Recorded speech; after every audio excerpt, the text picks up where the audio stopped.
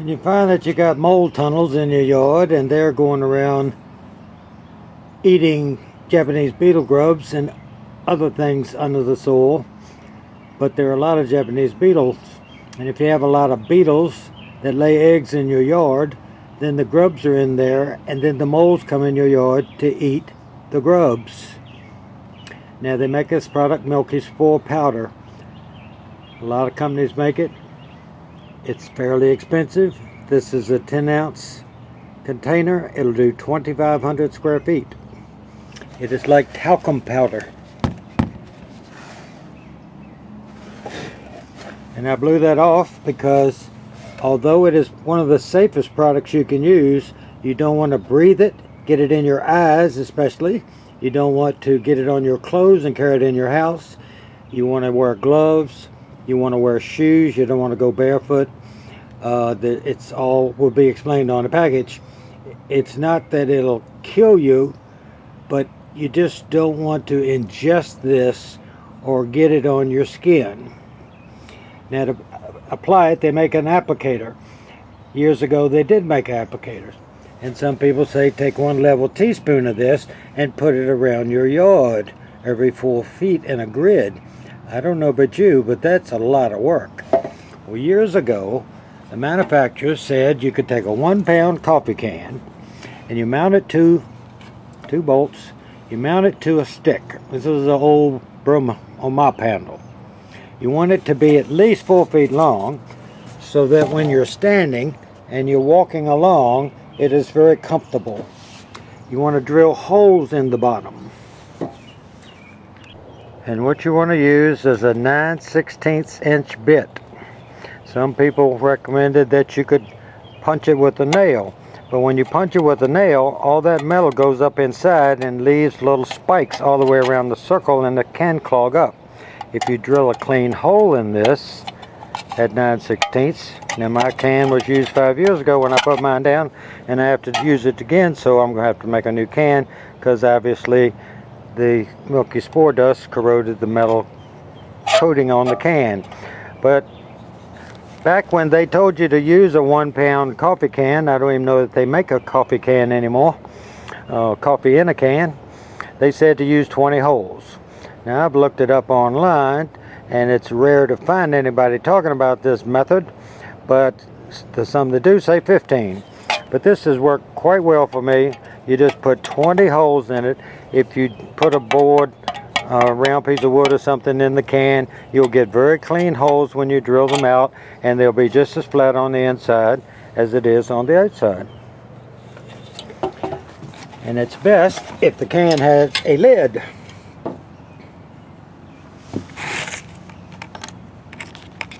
Because after you put this light talcum powder in that can, if you put the lid on it, no trash can get in it while you're putting it down.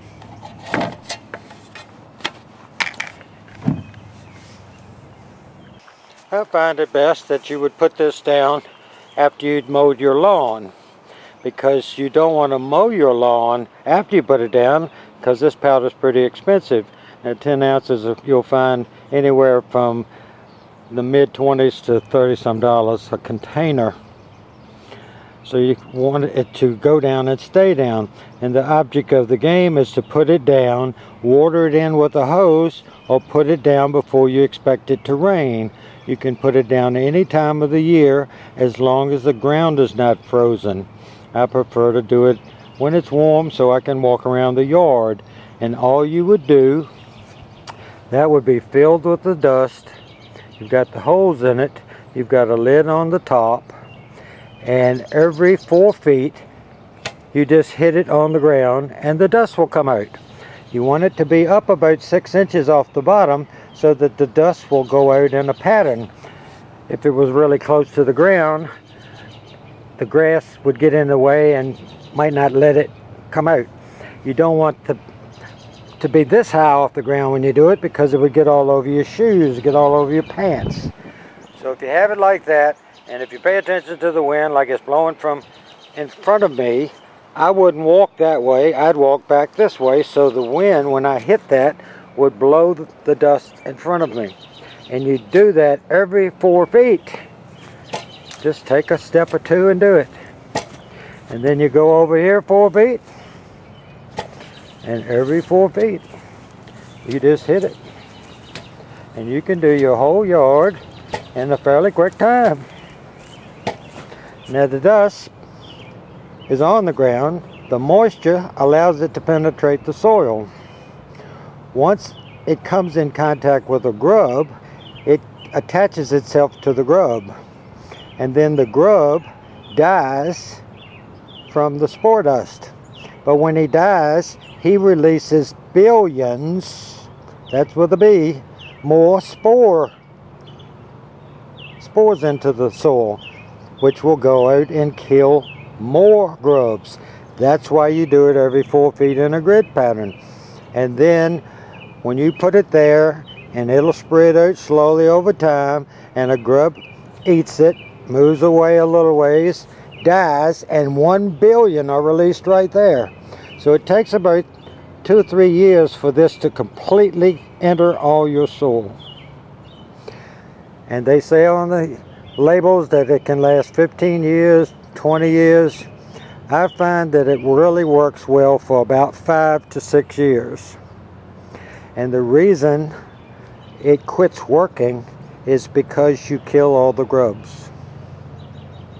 Now if you had continuous grubs, which would be continually affected by the Milky Spore Dust, then the grubs would continue to die and release billions from each grub.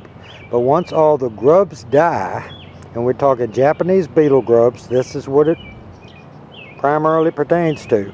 But when you have all these Japanese beetles flying around and they're laying thousands of eggs, there's thousands of grubs. And when you see the tunnels, that means the moles are after the grubs. If you don't have tunnels, you don't have mold problem, and you don't have mold problem because you don't have grubs for them to eat. Another thing, you might want to get your neighbors interested in doing this, because a few years ago, my neighbor over there, we both had grub problems, and I'm talking 20 years or more ago. I said I was going to put this down, and maybe he ought to put it down with me, and he decided he didn't want to do that. Well, once all these grubs in my soil dies, the moles go over there, or go to that yard, or that yard if you got a neighbor on that side. And all of a sudden he's saying, I've got a lot of grubs and a lot of moles in my yard because I don't have any. And that's about it. We want to wear gloves, say waterproof gloves. You want to wear shoes. You don't want to do it barefooted. And you don't want to ingest it. You don't want to breathe it. You definitely don't want to get it in your eyes. And that's why with that can down there and a lid on it, every time you hit it, the dust just has to fall a few inches. And all you have to do is do it every 4 feet, and you'll see the little white spots on the ground. So it'll show you where you did it. And if you had a little narrow spot like that, you can just do it right down the middle. And if you have them in your beds, you can just hit it in your beds. And that's all it does. And it does work. It's one of those products that it costs a little money, but it does work. It does work.